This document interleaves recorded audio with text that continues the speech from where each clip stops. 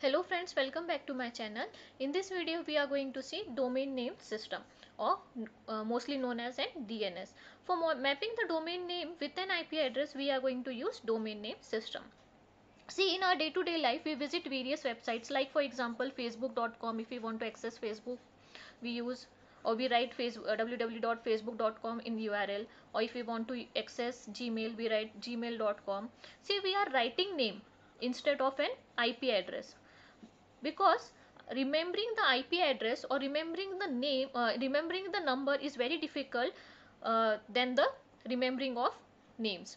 So for ease of remembering, what we do, we map this particular domain name with an IP address, and this is done with the help of domain name system.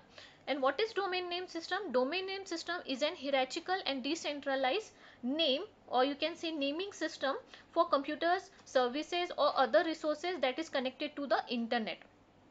Means it is used for mapping the host name to a IP address.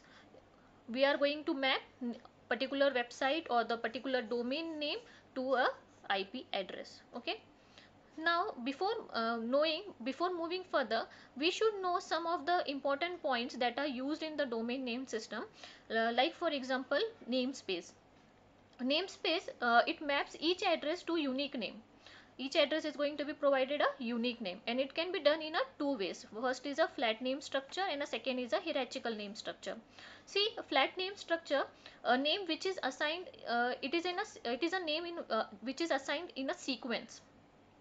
It is a sequence of character without any kind of structure, and it cannot be used for the large system. It is having very flat surface, or you can say directly we are providing the sequence of character in this way. That's why it is known as a flat namespace. Next is a hierarchical namespace. Hierarchical namespace, each name is made up of several parts. Like for example, first part can be the nature of organization, second part can be the name of the organization, or third part can be the department of an organization, and so on.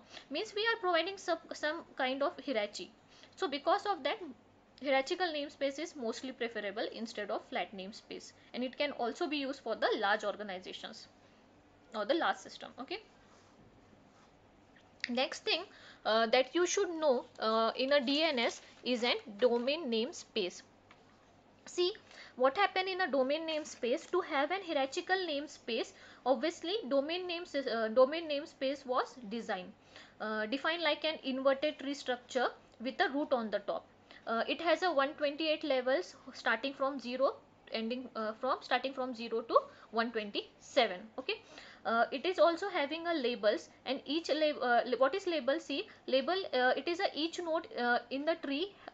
For example, this is a tree, and each particular node is going to be have some label that we are going to obviously see in the example, that would make it more clear to it, more clear to you. Now see what happened.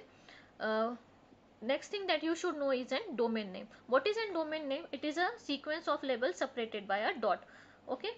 Like for example, we'll take one example so that you would be more clear what is label, what is domain name. Okay. Now see, this is an example. For example, this is a root, this is a structure. Okay. How we are going to define the domain name, how we are going to define the label? Okay, this particular nodes, each and every node has been given some kind of label, and this is the labels. Like for example, edu, abc, xyz is a label. And how we are going to provide the domain name to this particular labels? Starting from the bottom, like we are going to provide, it would be, we are going to give the name separated by the dot, like xyz dot abc dot edu. Okay, this would be for this particular label. Now for this label, what would be the domain name? abc dot adu. Okay, similarly for this would be adu, or simply adu, because directly root node is obviously a null node. So in this way we define the labels and a domain name. Now, next thing that you should know is a domain. Domain is nothing but a part of a tree, or you can say it is a subtree of a domain namespace. Like in this example, you can see, for example, this is your structure. You can take the simply parts of the particular hierarchical structure. These are the domains. These are the domains. We are sub part of this. this is a complete tree. In this we have taken some parts of the tree, and that particular parts can be the domain. Okay, so next thing that you should know is that DNS in the internet. See, in internet, domain name space, or you can say this tree has been divided into three different categories. And what are that different categories? Generic domain, country domain, and a inverse domain. What happened in a generic domain? These are the domains defined, or you can say defined register host according to the generic behavior. Like for example, ADU is a behavior, you can say it is an educational institute. .org is an government, .org is an organizational institute, organizations, or gov is an governments. So in this way they are defined according to their behavior. Whereas in the country domain, obviously it is defined according to the country's name. It uses only two character, or you can say it uses two character abbreviation. Like for example, for US they uses .us, for India they uses .ni, sorry, .in. So in this way they define the country names or country domains. Last is the inverse domain. See, what happened in the inverse domain? It is used to map an address to a name. It maps an IP address to a name. Generally what we do, we map a name to an address, but in this what we are going to do, we are going to use the reverse procedure. Okay, means what we are doing, we are mapping the domain name to an IP address. Here we are going to map, here what we are going to do, we are going to map an IP address to a domain name. Reverse procedure we are going to use. Now all the things that for domain name system you should know, now you know till here. Now we will see how actually domain name system work. Okay, how it works. See, for example, if we want to access the facebook.com. Okay, what the user does, user writes the www.facebook.com in the URL.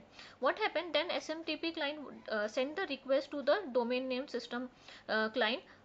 uh, once once this request has been sent, the query is forwarded to the server, and server searches for the respective IP address of the Facebook.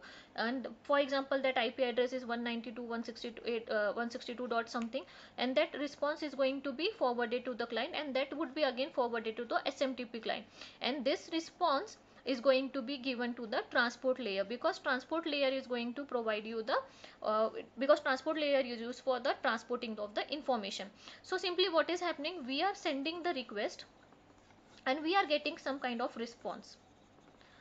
We are sending request of, for example, we want a ID of, or we want the IP address of Facebook, then particular response of what particular IP address we are getting with the help of SMTP client, DNS client, and a DNS server. Simply SMTP client send the request to the client, DNS client, and then DNS client send the request to the DNS server. DNS server searches for the IP address of the Facebook, and that response is sent back to the client or the sender, and this is transferred to the transport layer. And this all procedure is happening at a application layer.